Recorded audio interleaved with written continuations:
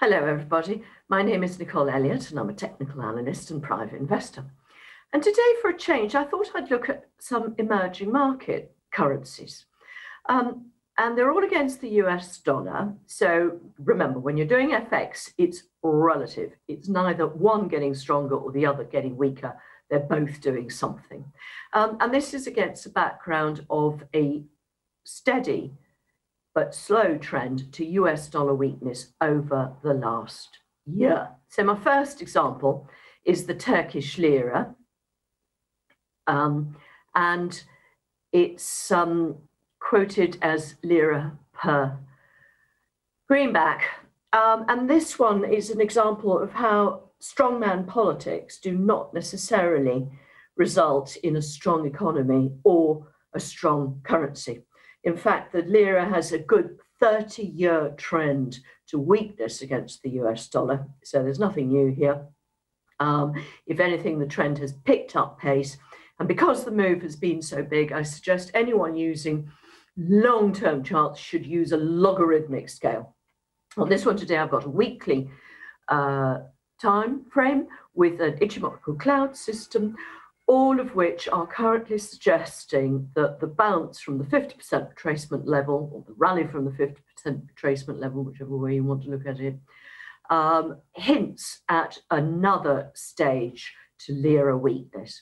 The key thing to watch out for tomorrow, being the Friday, is whether or not we close above that 8.5775 level, which was the previous record high touched at the beginning of the pandemic as it began to hit beyond the Chinese mainland. So that's my idea on that one. So this one is weakening, because if the US dollar is weakening, then this one is weakening even more. Now, different tone is this second chart of mine, again a weekly one, and it is the Indian rupee. And what you can see is that it has strengthened a bit, not massively, but a bit since the beginning of the pandemic, when also it reached its weakest ever level. Since then, it's pulled back, retracing half of the previous bout of weakness between late 2019 and the beginning of 2020.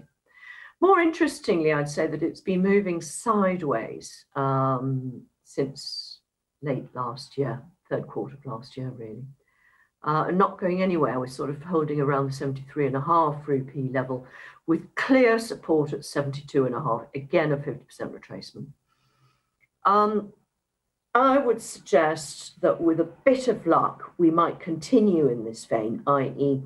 going nowhere fast. And I hope this is the case, because the last thing this country needs is a currency crisis on top of everything else. I mean, it's just not fair, is it?